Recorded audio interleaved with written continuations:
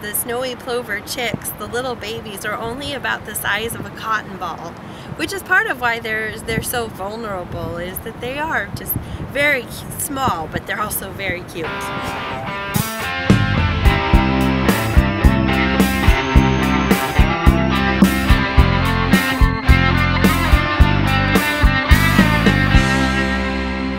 The western snowy plover is a small shorebird that lives here on the Oregon coast, and it's listed as threatened under the Endangered Species Act. The Bureau of Land Management has been working hard here on the Coos Bay District to help recover the species.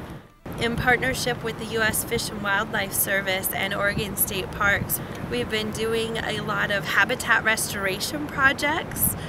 The nesting season runs from March 15th to September 15th each year, and during that time the plovers are building their nests, which are just little scrapes in the sand where they lay their eggs. And it's also the time when they're hatching and they're just learning to fly.